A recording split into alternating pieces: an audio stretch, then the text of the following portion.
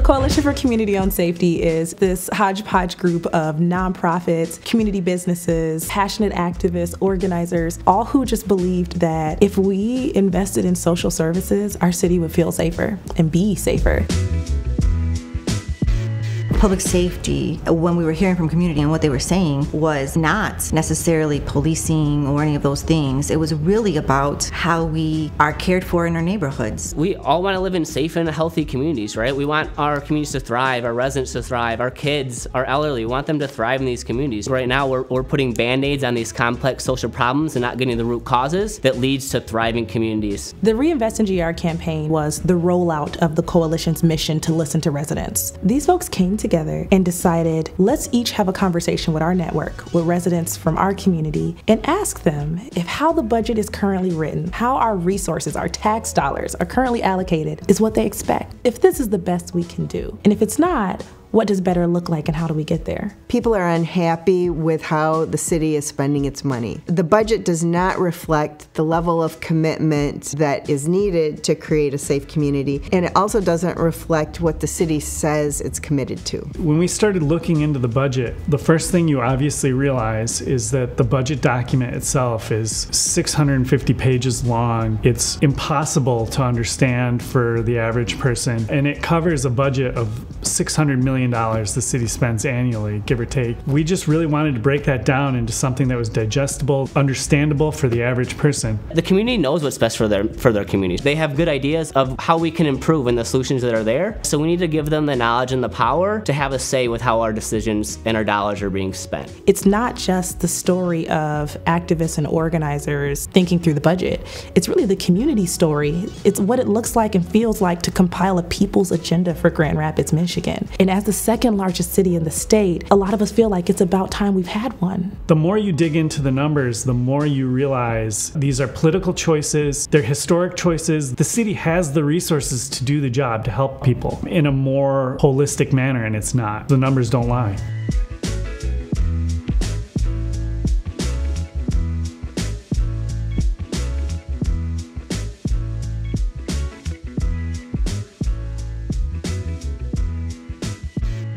What is city government for? Is it only for police, fire, and protecting property owners' property, making the city look good, or do they actually care about the people who live here and helping the people to have a better life? We were stunned analyzing the budget. The community was stunned hearing about the budget, and the city was stunned by the fact that the community actually cares about those details and it's important to them. We really get involved with the community and get an understanding of what the community wants, not what these large institutions wants. Everywhere there is a budget that is fueled by regular people's tax dollars, regular people should be learning about that budget and influencing how it's spent. Our coalition has shown that there's enormous thirst in the community for having knowledge to understand what the city's spending its money on. We understand that all of these things are interconnected, so you can come in at environmental justice, economic development, or housing, or mental health. Like, you can come in different spaces where it's of interest to you.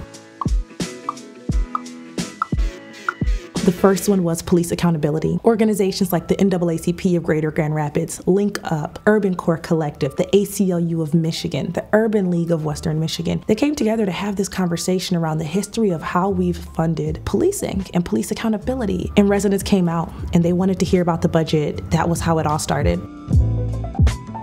Community safety is more than just policing. And I think that when we can expand our vision of what it means to be safe in our community, then we're going to bring forward a fuller and more realistic view of what it is to be safe in our community. Continuing to put a Band-Aid on it and funding the police in absorbent numbers isn't getting us the results we want, so it's time to try something that's more efficient and effective use of our dollars. When we ask ourselves what we want city services to look like, it is a budgetary question. And we have to ask, why is all that money going to emergency services and not addressing root causes? What we're hearing from the community is that they want investments in parks and housing and mental and physical health and schools and education, because that gets to these root causes of these complex problems. We're not talking about reform and accountability anymore. We're saying police accountability is spending money other places because that's more effective and efficient.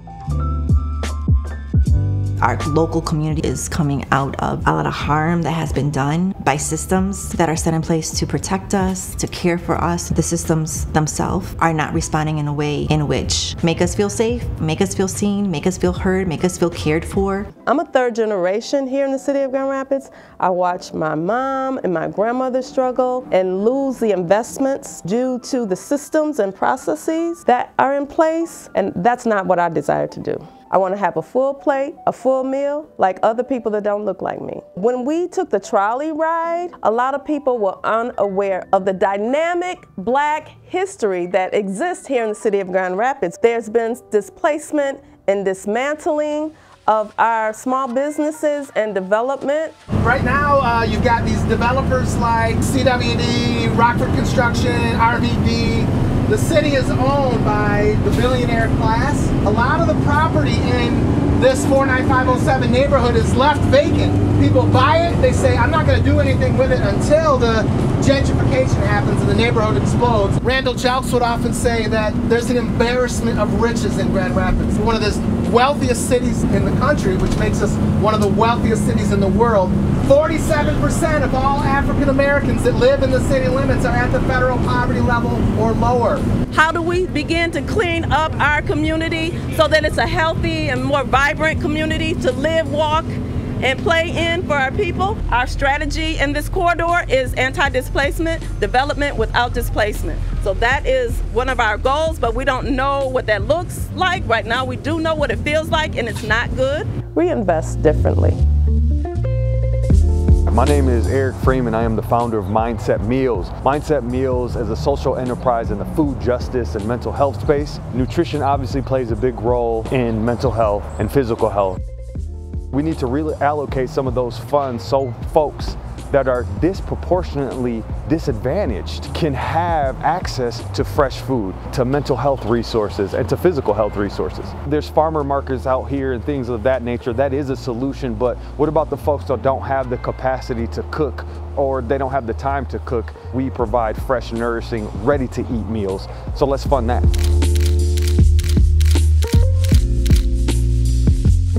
My name's Nancy. I am part of the Urban Core Collective, and I work as a climate justice organizer. My name is Erica. The reason why I got involved with the coalition is because I'm really passionate about the environment. Getting involved with Reinvest felt like a natural fit for our group because of the intersectionality between justice, climate, safety, all the things that work together for the benefit of our community. A lot of people were really interested in how housing is intersected with that.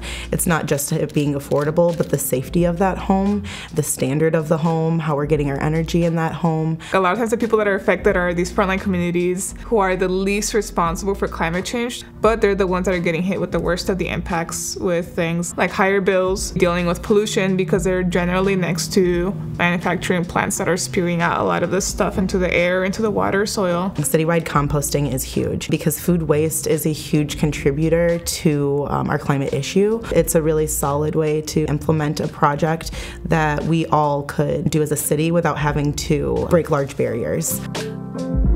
Hello, my name is Barbara Howard. I am with Grand Rapids for Affordable Housing. If you're unhoused, you really don't have any stability in your life. There isn't a whole lot you can do about that if you do a job that doesn't pay you a living wage. Rents are going up, gentrification's happening. We have no control over that. The city of Grand Rapids should care that their homeless population is increasing. They should care that some 700 children go to Grand Rapids public schools and are picked up from encampments or homeless shelters.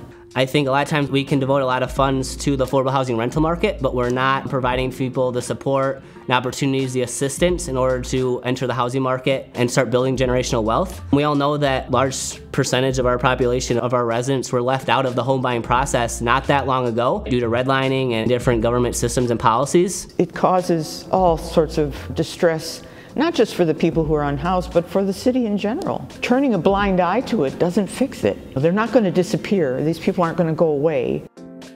The meeting was spectacular in my mind because so many people were so engaged with so many different ideas. This is the kind of education we need to do citywide. People show up because it's life or death. They were there to say, we need this, especially shelters for homeless families, especially places where they can transition, where they can get the support.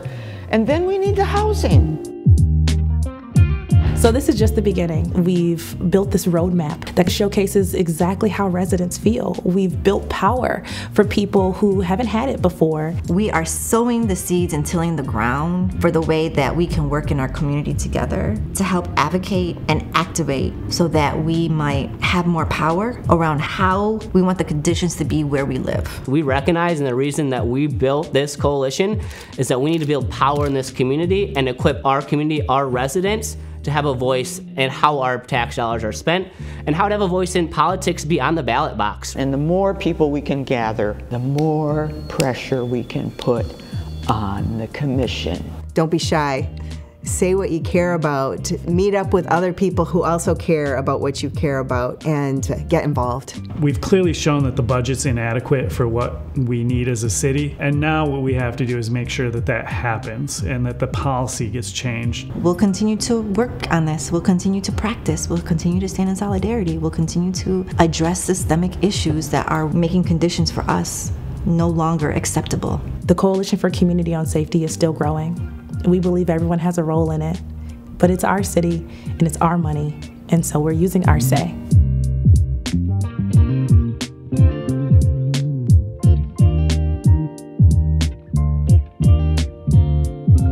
Okay, I'm like sweating now. Topher, I'm like, did I say what I was supposed to say? What were the words?